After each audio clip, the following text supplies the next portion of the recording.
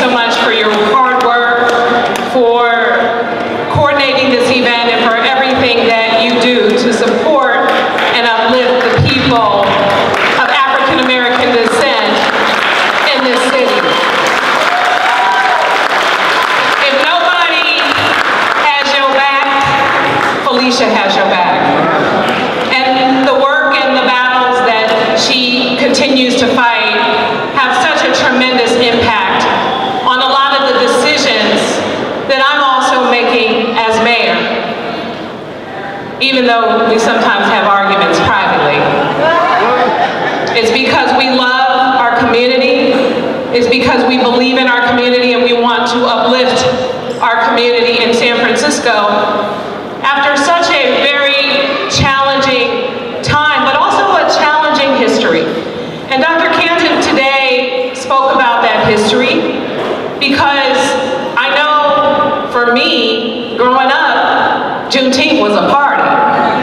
Juneteenth was fun. Juneteenth was carnival rides and seeing the horses go down Fillmore Street and being able to come together as a community and to see folks on stage and see all these magnificent things. See, at that time, we didn't have cell phones and social media and all that, so we actually talked to each other and engaged with one another a lot differently.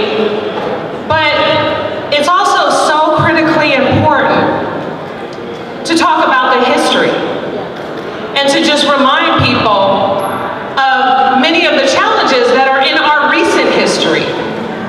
This is not so long ago in American history, and in fact, as Dr. Canton talked about the history of Juneteenth overall, I wanted to just touch a little bit on the history of Juneteenth in San Francisco. Arguably, and you know, I see Reverend Brown in the audience, so he will correct me if I'm wrong, but arguably going back since around 1945, when Dr. Wesley Johnson, who was the owner of the Texas Playhouse on Fillmore Street. How many of you hung out there? No? Reverend Brown? No? But many of us know about this rich history of San Francisco being known as the Harlem of the West and having people like Duke Ellington and Billie Holiday and folks come from all over the world to play in Fillmore. But before that, so many African Americans migrated here from Texas, including Dr. Wesley Johnson Sr., my grandmother and her siblings and others, came here for what they thought would be a better life. They joined the military, they worked on the shipyard, they worked hard in domestic work and a number of things that built this city of San Francisco. But then when it was time to let your hair down and come together, the place to be was Fillmore Street. And we also know that there are a lot of other communities where African Americans also lived, in the Bayview, in Lakeview, and other places. And Fillmore Street was just that gathering space. So Juneteenth, dating back to maybe 1945 and somewhat becoming a little bit more official in 1950, people came out with their best attire, celebrating Freedom Day.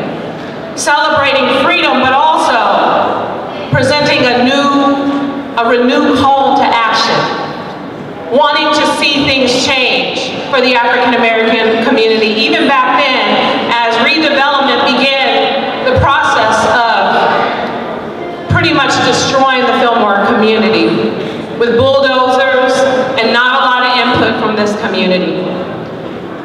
So when you think about the past, not just the slavery and the challenges that existed, but it means, you know, in the process of our celebrations and in the process of being excited and happy about having so many affluent African Americans in this city in prominent positions and doing well in life, we still know that even today, in 2022, disproportionately, in a city that used to be at its height, close to 16% African Americans, and now at about 5% or less, we still see significant racial disparities. racial disparities and homelessness and the criminal justice system and housing access and you name it. So I want you all to know that as I celebrate Juneteenth, that 365 days out of the year and 366 on leap year, I'm thinking about this community, its history, the challenges, and our need to make significant investments in addressing those disparities. Significant investments that are going to focus on what we need to do to turn it around. The Dreamkeeper Initiative, and I want to thank Cheryl Davis for her work and her advocacy.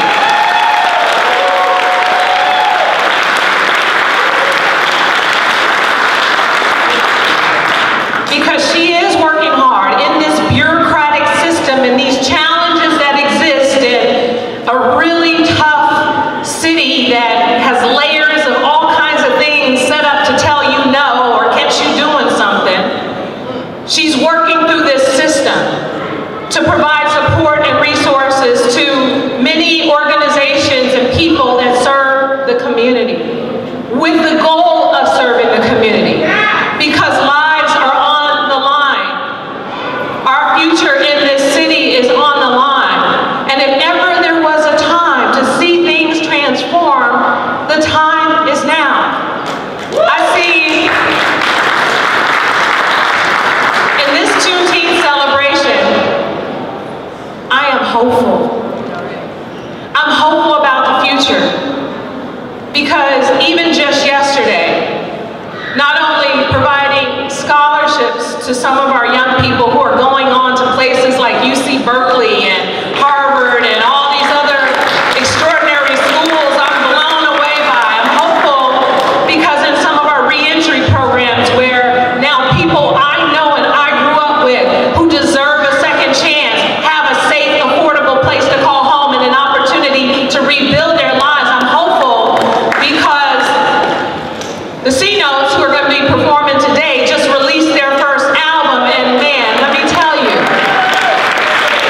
these kids who are now becoming teenagers could be doing a lot of other things, and they are using their musical talent to uplift the community. I am hopeful about the future.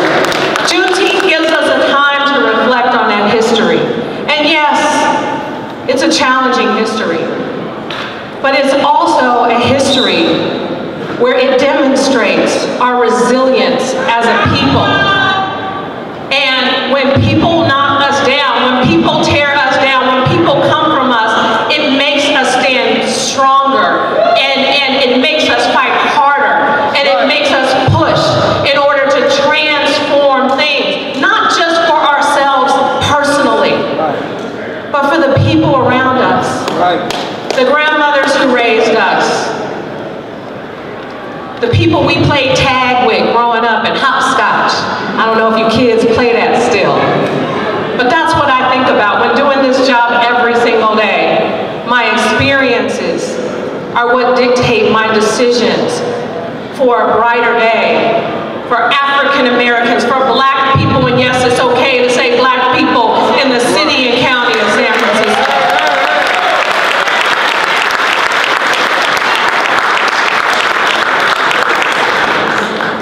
So now it's time for us to reflect, but it's also time for us to have a good time. It's also time for us to put smiles on our faces and put aside our differences and support and uplift one another. That's what it's time for, because we are definitely stronger when we are working together. We are definitely stronger when we're able to do wonderful events like this, when we're able to cut those ribbons of new housing and see Black people get into that housing. We're stronger when we're able to uplift our kids and go and see great performances and support one another. And I can't wait until the next couple of years, because I think that especially the work we're doing around the Dreamkeeper Initiative, where we are committing to investing $60 million specifically in the African American every single year to deal with the disparities, is so important. And I want to say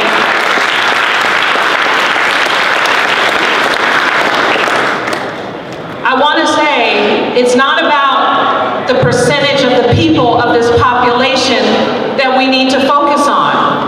It's about focusing on investing in the disparities in order to eradicate them. I am tired of talking about statistics without real solutions and without making change happen. And I know together we will make that change happen with each and every one of you. So make sure that you support all the incredible activities that are going to be happening for Juneteenth. The first ever flag raising for Juneteenth will happen shortly. And I know Philmo wants 2 days of Juneteenth on Fillmore Street, but guess what? We celebrating on Saturday on Philmo, and then we go on to Hunters Point on Sunday.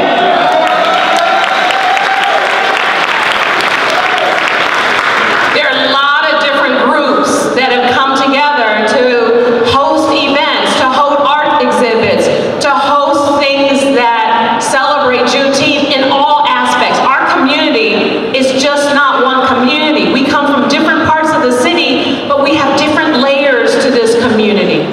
And so when we celebrate Juneteenth, I think Mega Black or other groups are creating calendars with all the various events to just really highlight how fun this time is going to be, but also how uplifting. So I want to thank each and every one of you for coming to celebrate this kickoff / flag raising. I want to thank all of our honored guests who are here today joining us.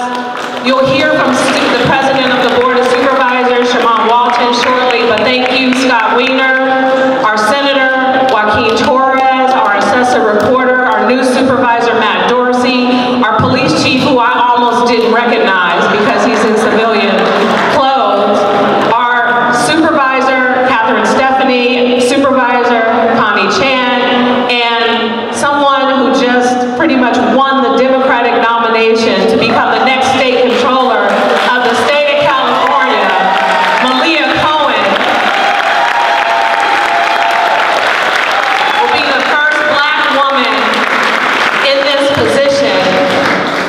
So we have so much to be proud about, and we have so much to look forward to. So Black people, let's stay